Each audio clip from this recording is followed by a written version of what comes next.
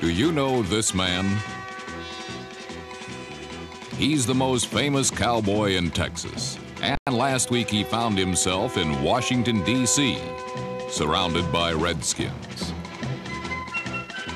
Tom Landry and the Dallas Cowboys handed the Washington Redskins their only regular season loss of 1982 and had beaten the Skins 6 straight times. But after taking a 3-0 lead, the Cowboys let control of the NFC Championship game slip into the hands of Redskins fullback John Riggins. Behind his offensive line, affectionately known as the Hogs, Riggins cowpunched a series of holes in the Doomsday defense and branded the visitors for 65 first-half yards.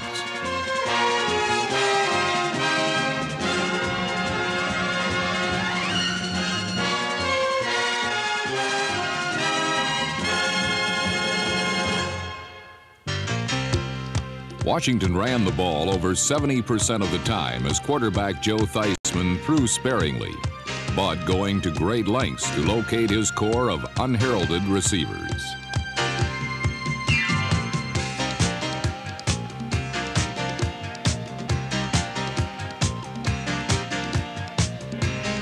Tight end Don Warren, number 85, is one of several lesser-known Redskin receivers. Another is 5'7" Alvin Garrett, number 89, who has made this Super Bowl tournament his personal playground after replacing the injured Art Monk.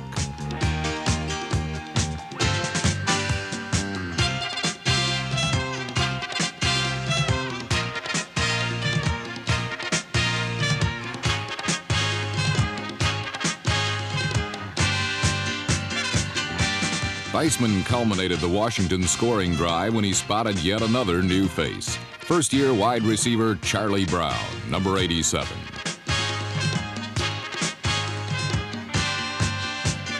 Pro Bowl designate Charlie Brown lifted Washington to their first score and a 7-3 lead.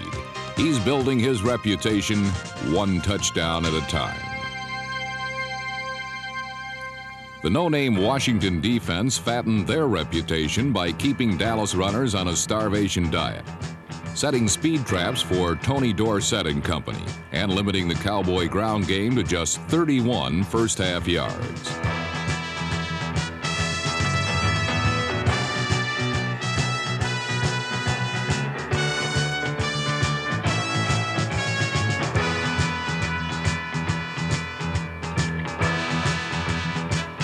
Then the Cowboys began making the kind of mistake that is quite out of character for this playoff-conditioned team.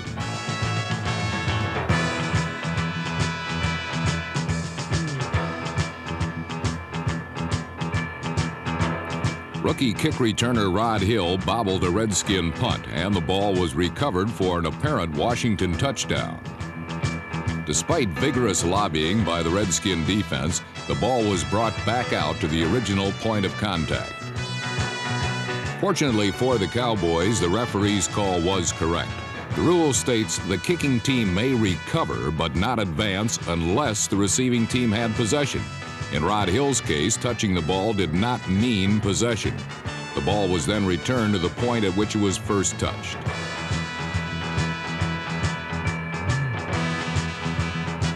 So it was Redskins ball at the Dallas 11-yard line.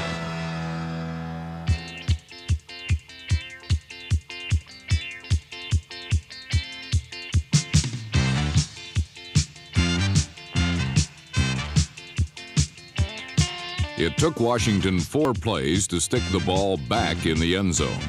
Appropriately, the scoring chores were handled by John Riggins.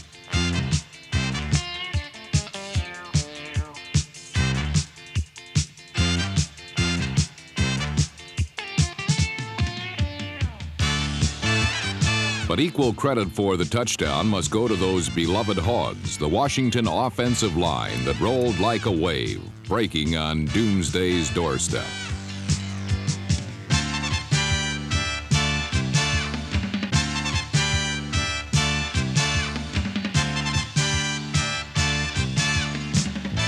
The score extended the Redskin lead to 14-3.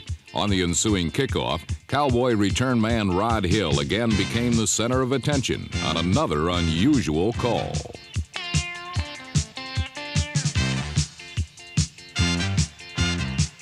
Hill began his move out of the end zone, then decided otherwise and backed back in. At first, it looked like a safety when Hill put his knee to the ground. But while his foot did indeed touch the goal line, the ball did not fully break the plane of the goal line. The entire football must cross the goal line, not just a portion of it.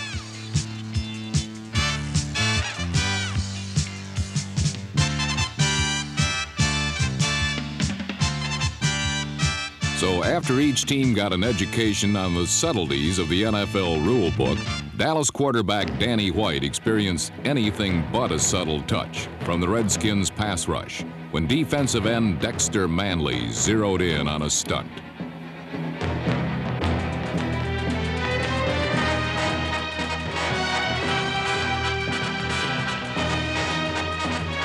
The blow left White senseless, and the play was his last of the 1982 season. The Redskin defense had rained on White and the Cowboys, and as the Washington sky threatened rain as well, Dallas headed for the nearest storm cellar, trailing at the half 14-3.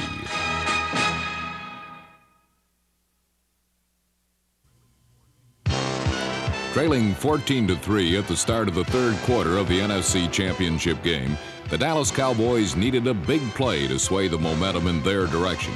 And on the second half kickoff, the Cowboys' special teams almost provided one.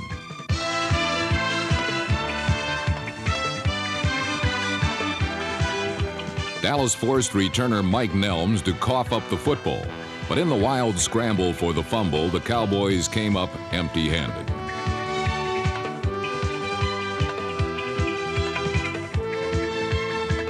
However, when the Redskins were unable to move the ball from deep in their own territory, Gary Hogeboom, number 14, who replaced the injured Danny White, took advantage of the good field position.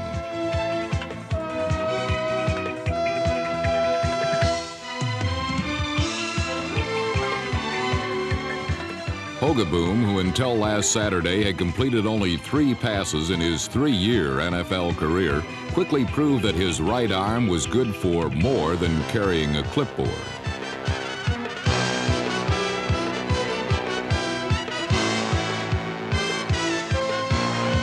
Hogeboom's touchdown pass to Drew Pearson tightened the score to 14-10.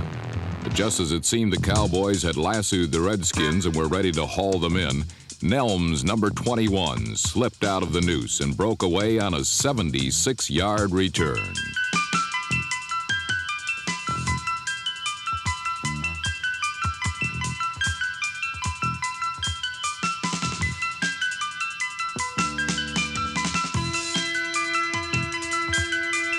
To avoid the Cowboys' rope, on offense, the Redskins used rollout passes as Theismann's lateral movement helped keep him out of the clutches of the Dallas front four.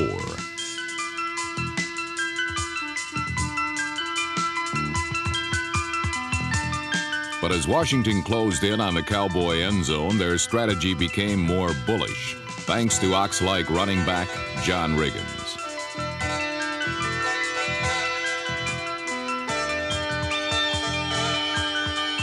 Trailing 21-10 in the third quarter of the NFC title game was a tough situation for a greenhorn like Hogeboom. But the Cowboy quarterback circled the wagons and bravely battled back.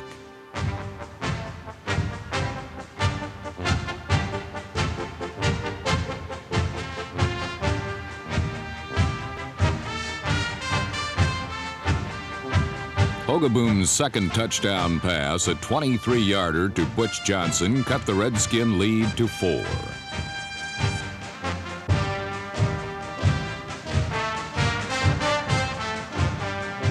While the offense pumped points into the scoreboard, linebacker Bob Brunig, number 53, and the Cowboy defense stopped Washington's offense by finally stopping Riggins.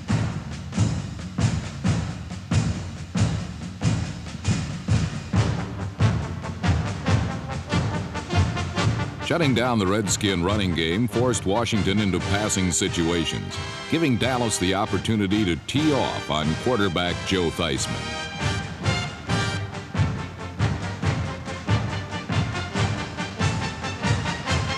In the final quarter, Dallas still trailed by only 4 points, 21-17. And the young quarterback no doubt harbored grand illusions of coming off the bench to lead America's team to their 6th Super Bowl appearance.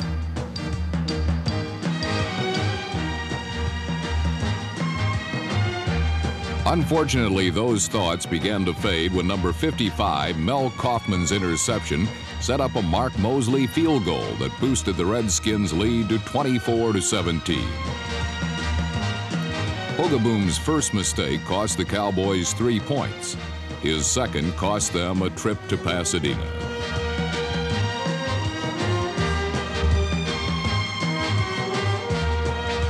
Dexter Manley's tipped pass fell into the large arms of Darrell Grant, number 77, who rambled 10 yards into the end zone for the game-clinching touchdown.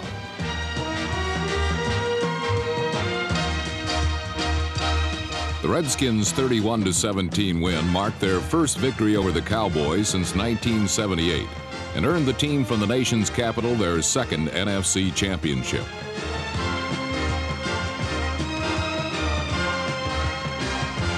While the heroic Hogaboom and the rest of the Cowboys suffered the disappointment of their third consecutive NFC title defeat, the Redskins celebrated the 10-year anniversary of their first Super Bowl appearance by earning another opportunity to play for the World Championship of professional football.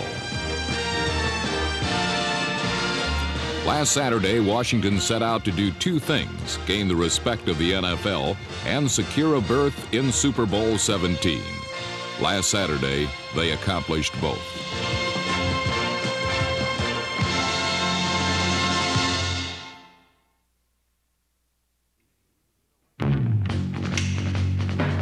Miami natives did a rain dance that produced the worst possible field conditions for the AFC Championship. The muck and mire dictated a day made for defense, and in this new NFL era of space-age offense, the game was a throwback to those horse and buggy days of the late 60s and early 70s.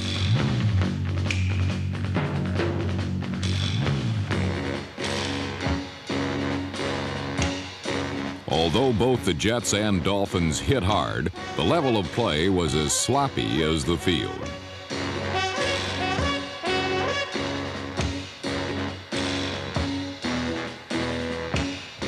This was a game that would turn on breaks and mistakes, not great plays. And for one team, Super Bowl dreams would die in the rain and mud of the Orange Bowl.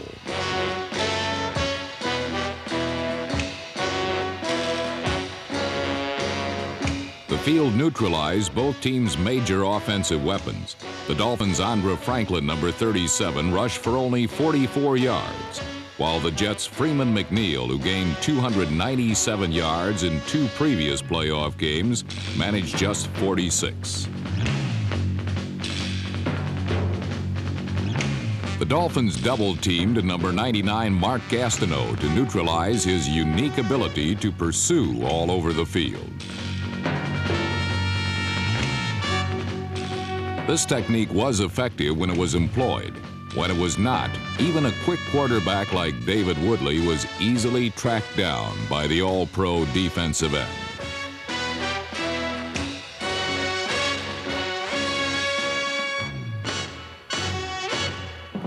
While the Jets' defense is overpowering in spots, Don Shula's unit, known as the Killer Bees, is the top-rated defense in the NFL. The Bees buzzed around quarterback Richard Todd, whose longest completion of the day was a mere 18-yarder to Lamb Jones. The Miami pass rush, led by number 58, Kim Bokamper, hounded Todd into the poorest day of his career.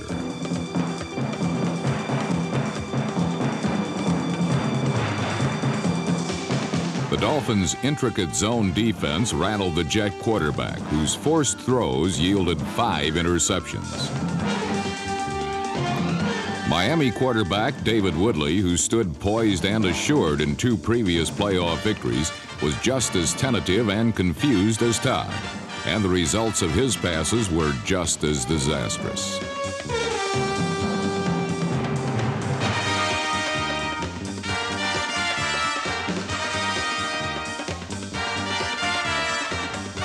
Woodley threw 2 interceptions in the first half, the second one killing the only legitimate scoring opportunity either team enjoyed in the first 30 minutes.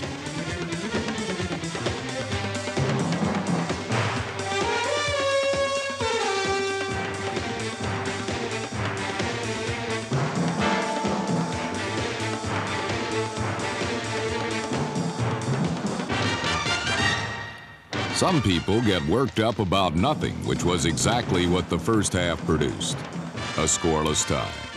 As Johnny Carson used to say about growing up in Nebraska, it was about as exciting as watching corn grow.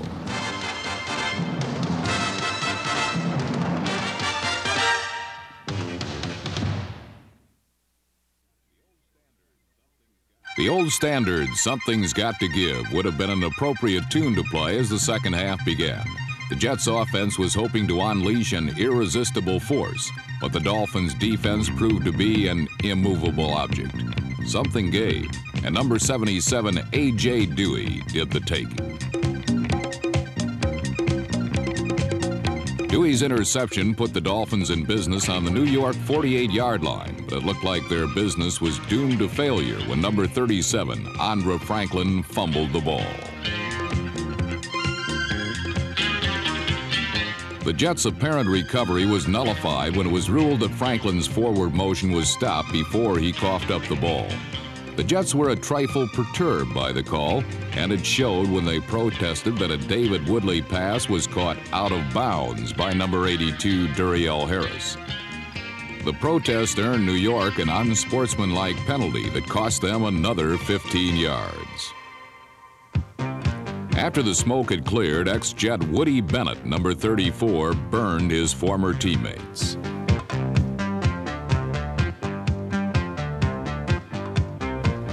Bennett's 7-yard run up the middle provided the game with its long overdue first touchdown, and it gave Woody an opportunity to demonstrate that his playing days near the Great White Way had well prepared him for the proper reaction to the spotlight.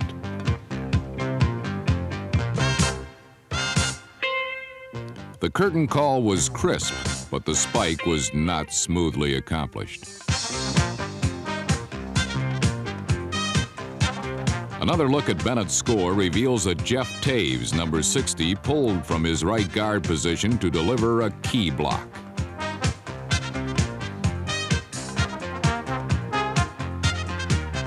Miami had drawn first blood from a Jet defensive unit stocked with highly publicized performers. By contrast, the Dolphin defense has toiled in virtual anonymity during the year. But these new no-names left a lasting impression on Richard Todd, who will likely be seeing A.J. Dewey in his nightmares throughout the coming off-season. Dewey was a veritable chameleon, lining up at both inside and outside linebacker, as well as a defensive end. It was as an end that Dewey produced an NFL record third interception that increased the Dolphins' lead to 14-0.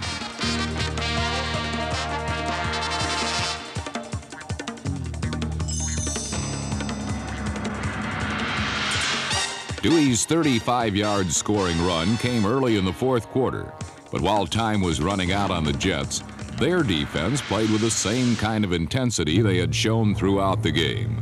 Woodley learned the hard way that it takes more than a 2-touchdown lead to close down the sack exchange.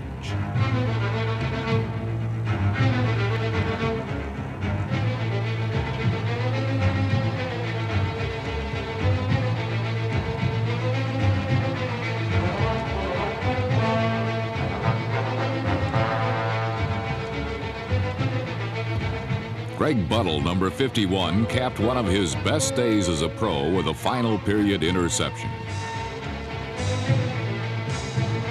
But like the other New York takeaways in the game, this proved to be another instance of opportunity knocking on the Jets' door. and finding no one home.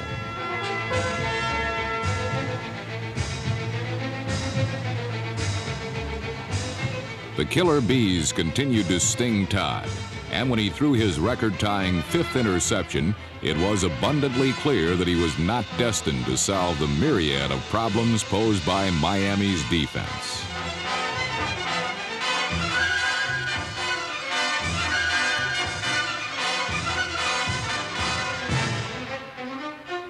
Since the Jets were unable to find the answers on the field, they sought guidance elsewhere.